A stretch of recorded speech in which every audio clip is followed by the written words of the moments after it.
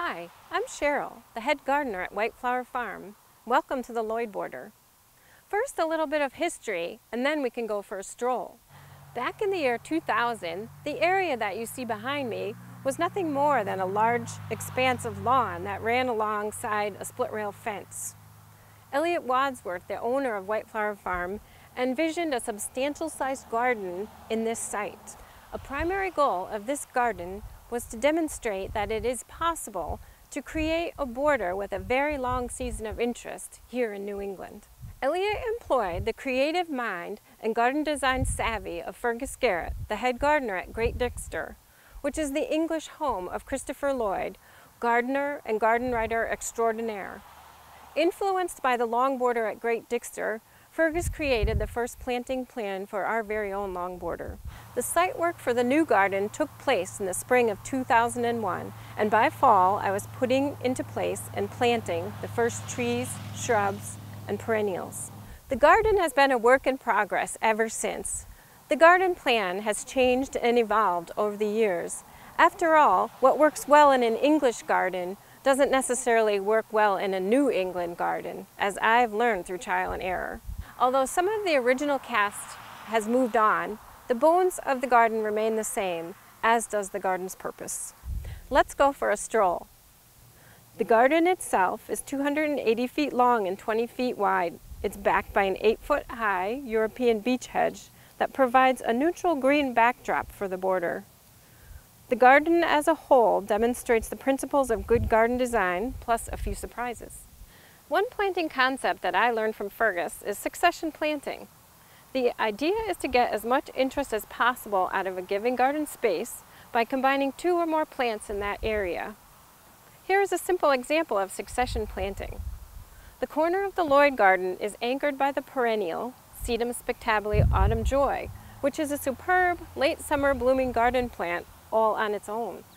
Here I have interplanted the sedum with Browallia americana, which is a great blue flowering annual in its own right. Since June, the star-like blue blossoms of the Browallia have been dancing above the fleshy sedum, which has been busy evolving on its own, growing in girth and starting to set flower buds. In a few weeks, the sedum flowers will open and overlap with the Browallia, creating yet another scene in this one garden space. In this one spot of garden real estate, there has been a succession of garden scenes unfolding throughout the garden season.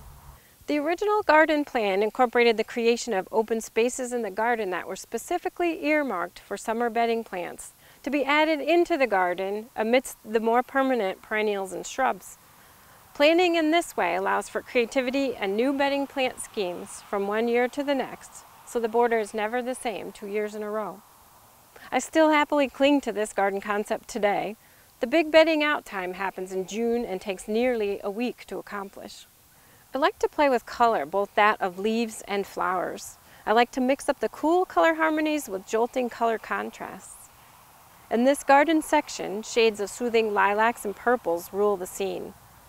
The ornamental and edible kale redboar provides a perfect backdrop for the cool, light tones of ageratum blue horizon and the celestial flowers of the perennial Calameris incisa blue star. The purple spires of the hummingbird magnet Salvia amistad stand tall, while purple clusters of Verbena bonariensis hover over the relaxing scene. And then, right at the feet of the kale, I like to add in a contrasting zing of zinnia profusion orange to spice things up and not let you get too comfortable. As we make our way down the border, clusters of cannas catch the eye. Cannas have always held a position of prominence in the garden. The broad leaf texture of these statuesque plants is the perfect backdrop for the busy, finer textured annuals and perennials. It's also fun to bounce bold and pastel flower colors off of these lovely large leaves. The cannas are not winter hardy here in northwest Connecticut. Each fall, after the first light frost, the cannas are cut back, dug, and overwintered indoors. The next spring they find their way back to the border. I hope this glimpse of the Lloyd border inspires you to try something new and grand in your garden.